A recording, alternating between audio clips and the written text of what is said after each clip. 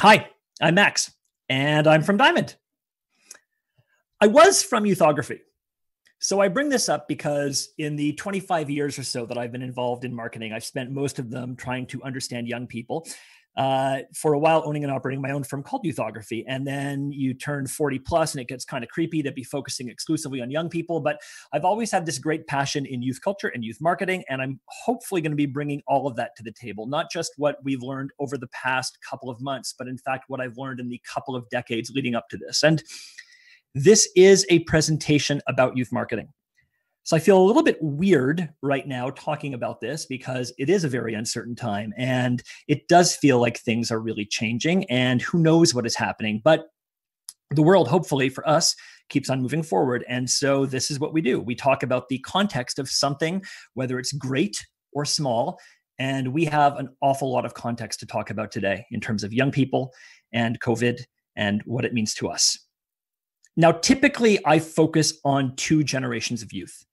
That's Gen Y or millennials who we say were born between 1980 and 1996. And that's also Generation Z, the generation that follows them, who were born between 1996 and 2015. These are two generations that have been discussed more than any others, I would say, in all the time that we've been talking about marketing to young people. But it's interesting for me because I'm a member of Generation X, and I've actually never really gotten to talk about Generation X, which is honestly the most Generation X thing you could ever possibly say. Like, here's a couple of tweets by a couple of Generation X types that blew up in the last month. It's Generation Xers very publicly talking about how invisible they are and addressing millennials and boomers while they do it, while they just get crazy traction on Twitter. That's Gen X in a nutshell. So look, I'm hating this pandemic and I'm hating this isolation as much as I think most of us are. And I don't want to sound like that one person, who's used this time to get like super in shape and personally repaint their house while the rest of us are essentially just carbs and Netflix. But this is actually a super exciting time for the nerdy cultural anthropologist in me and for the narcissist in me, because finally it's a moment for Generation X to be front and center. I mean, sure, it's taken a global pandemic for this to happen, but after decades of millennials and Generation Z just dominating all of the headlines, we're finally getting this.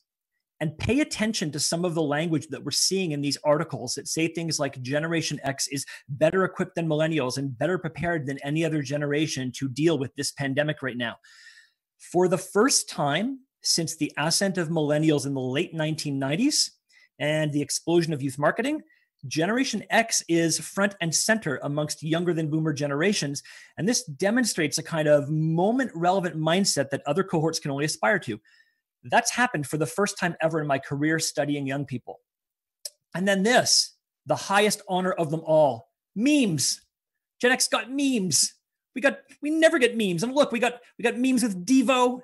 And we got memes with the original Red Dawn. I think as soon as you get memes with Swayze, you know something really crazy is happening. Like the expression goes, mo Swayze, mo crazy. And even memes with reality bites, which I think is probably the most Gen X-y of any movie ever. I mean, I know it's Wednesday, not Friday, but time is a blur right now and days no longer have any meaning. And I thought I was on a roll with this whole meme thing, so I thought I would come in and do this. But here's what I'm noticing for the first time ever. I've never seen a youth cohort make a comeback. We never get to talk about how we acted when we were teenagers 30 years ago as if it's cool right now. That's not how it works. Usually, it's whatever younger generation is dominant in the moment, making fun of those of us who used to be young. That's where whatever Karen and OK Boomer have come from, right? It's teenagers calling Gen Xers Karen as a way to dismissively say that they've gotten too old, or millennials saying OK Boomer as a way to say that older generations are out of touch. And it happens when we seem to be way too proud of our youthful past or when we were younger. So this is an article about Gen Z calling Gen X the Karen generation, and it actually uses reality bites in a negative way, while Gen Xers right now feel confident enough to use reality bites in a positive way. This is literally a screen cap from a parliamentary session in New Zealand in which a 25 or 26-year-old politician was putting forth a climate response plan. And she faced some opposition from an older rival politician, and she shut him down just by saying, "Okay, Boomer." This is how it's supposed to be. The younger generation's dismissing anyone even older than they are. So I was wondering, like, what is happening right now? Is it actually possible that Gen X is making a comeback? I was thinking, should we start a company called Middle Ageography, or should I get ready to buy Big Shiny Tunes, volumes 9 through 47 or something? I'm thinking, is this generation, Gen X, about to supplant millennials and Generation Z as the coolest generation out there? No, we're not. But there is something really interesting happening in youth marketing in this moment right now, and that is that something has changed. And we can't tell you if it's going to change forever or if it's going to change back, but we can say this. For the first time in my career anyway, I think it's instructive to not just look at 2 generations of young people, but actually to look at 3. When we think of understanding youth in a post and during COVID world, we can look at the past, the present, and the future all at once with a broader lens. Since everything feels so uncertain, we should be addressing young people according to first principles that hopefully transcend any one generation of young people and in fact connect to what it means to be young, period. So we're going to look at these 3 cohorts of young and younger people together. And we're going to do that in 4 areas.